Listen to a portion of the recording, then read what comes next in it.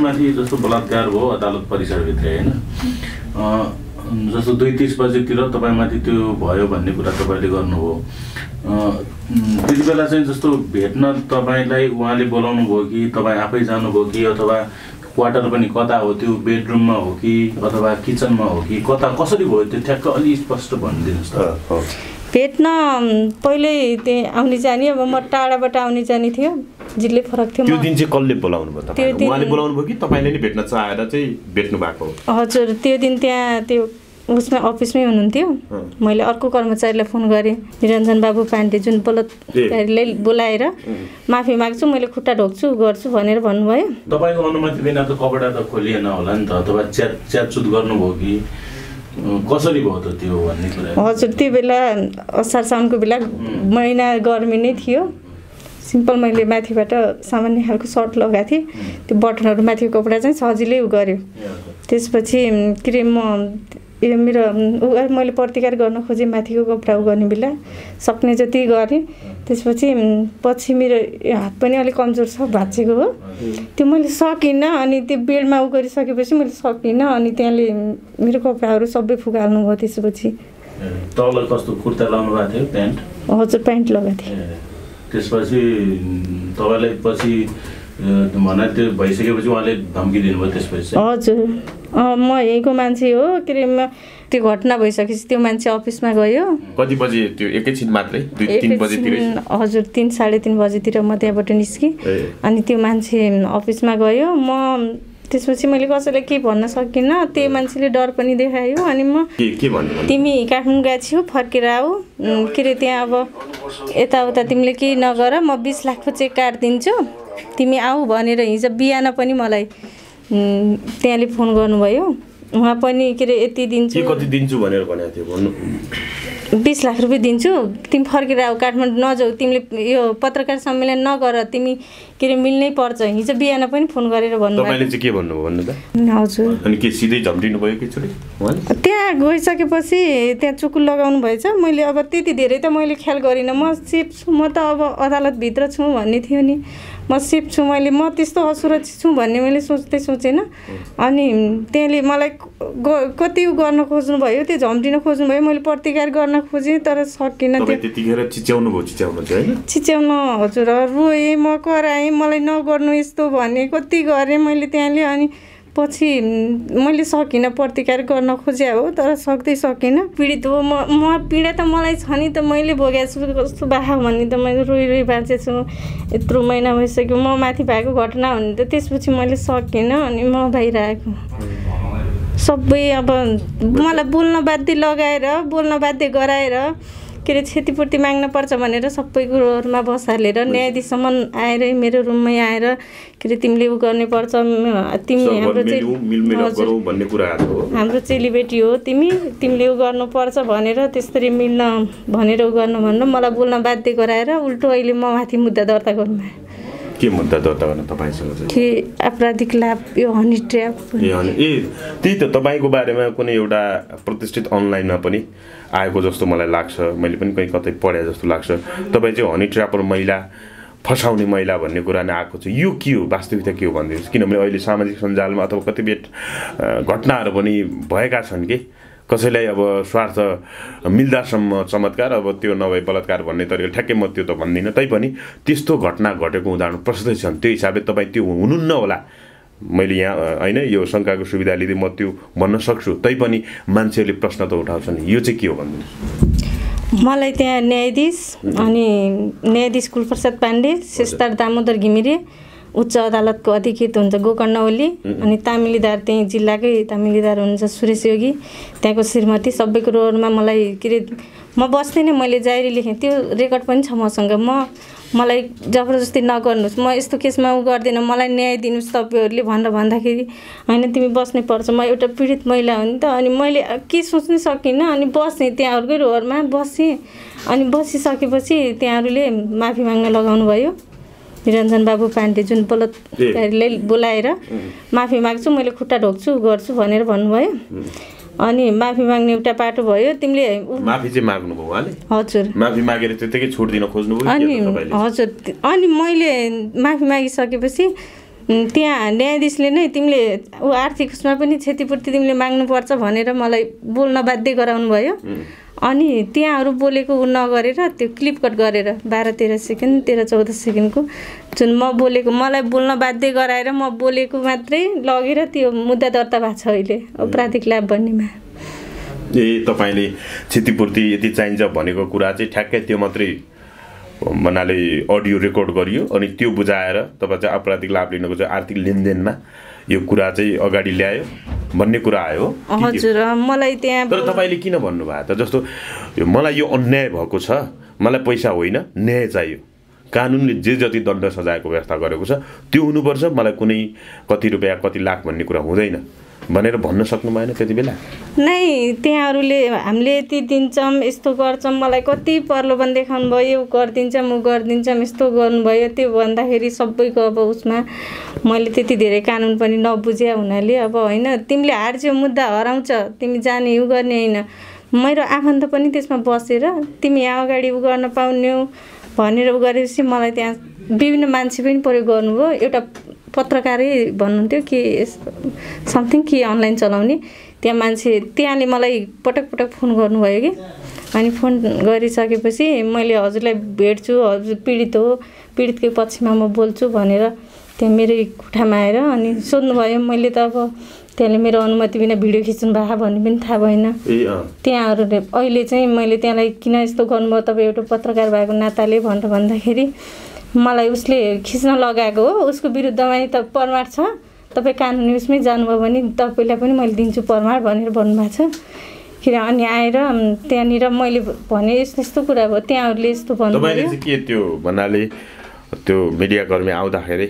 के बोल्नु भएको थियो जसले गर्दा चाहिँ अर्कोलाई नै सपोर्ट हुने खालले बोल्नु भयो होला नि त तपाईँले हैन सपोर्ट भन्दा नि हिजो हामी मैले यति मागे भन्नुभयो तपाईँले हो यो मान्छे बसिम अनि यस्तो यस्तो कुरा भयो त्यहाँहरूले मलाई माग्न उ गर्नुभयो यस्तो माग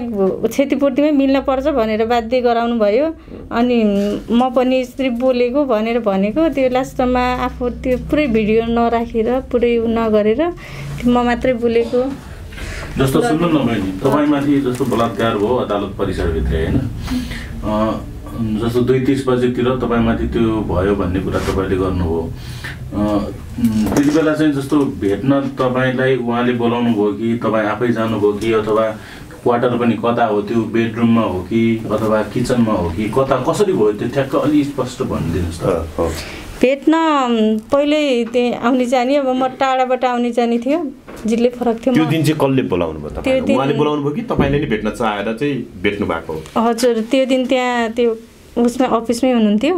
मैले अर्को कर्मचारीलाई फोन गरेँ अनि तिम्रो सासू अस्ति आएर यसो रोएर उ गरेको छिन् तिमीलाई पनि गाह्रो छ टाढाबाट आउने यत्रो खर्च लाग्छ के अरे त्यो सरलाई भेट हाकिमलाई भेट निरञ्जन सरलाई भेट अनि त्यहाँले त तिम्रो अब जग्गाको बारेमा परिवारको बारेमा सबै थाहा छ मेलमिलापबाटै लगिदिनुहुन्छ भन्नुभयो अनि म गएँ त्यहाँको अफिसमै हुनुहुन्थ्यो अनि गएर मैले भने सर अमर सरले फोन गर्नुभएको थियो अनि सरले यस्तो यस्तो भन्नुहुन्छ निरञ्जन सरलाई भेट भनेर भन्नुहुन्छ कसरी जाने होला कसरी सहज हुन्छ होला भनेर मैले त्यही सोधेँ त्यो सोद्धाखेरि एकछिनसम्म अब त्यस्तै भयो अनि यहाँ अफिसमा भिडभाड भयो आऊ यता गएर एकान्तमा तिम्रो कुरा राख अनि त्यही अनुसार गरौँला भन्नुभयो कसले बोलायो चाहिँ निरञ्जनले हजुर निरञ्जन पाण्डेले हजुर अनि कहाँ लानुभयो तपाईँ अनि त्यही अदालत परिसर भित्रै त्यहाँ भित्रै छुट्टै रुम थियो ठुलो हजुर अब यो हाकिमहरूलाई भित्रै रुम दिँदो रहेछ मलाई त्यति थाहा थिएन अनि त्यहाँले गर्नुभयो अनि त्यहाँ गयो पहिला उहाँले कि ताला चाबी खोलेर अनि तपाईलाई लिएर जानुभयो के हो त्यहाँ बेडरुममा हो उहाँको बेडरुम हो के हो हजुर बेड सहित थियो अब बेडमा हजुर अनि के सिधै झम्टिनु भयो कि छोरी उहाँले त्यहाँ गइसकेपछि त्यहाँ चुकुल लगाउनु भएछ मैले अब त्यति धेरै त मैले ख्याल गरिनँ म सेफ छु म त अब अदालतभित्र छु भन्ने थियो नि म सेफ छु मैले म त्यस्तो असुरक्षित छु भन्ने मैले सोचेन अनि त्यहाँले मलाई कति गर्न खोज्नु भयो त्यो झम्टिन खोज्नु भयो मैले प्रतिकार गर्न खोजेँ तर सकिनँ त्यतिखेर चिच्याउनु चाहिँ हैन चिच्याउन हजुर रोएँ म कराएँ मलाई नगर्नु यस्तो भने कति गरेँ मैले त्यहाँले अनि पछि मैले सकिनँ प्रतिकार गर्न खोजे हो तर सक्दै सकिनँ अनि पछि उ गरिसकेपछि मैले भन्छु अब के अरे मैले प्रहरीमा जान्छु मैले उ गर्छु भन्दाखेरि त्यसले मलाई धम्की डर जस्तो कि अब यस्तो उस्तो भनेर के अरे यहाँ के गर्छस् र मेरो म यहीँको दाङकै मान्छे हो मैले अब मान्छे अरू मान्छे पनि लगाउन सक्छु भनेर त्यस्तो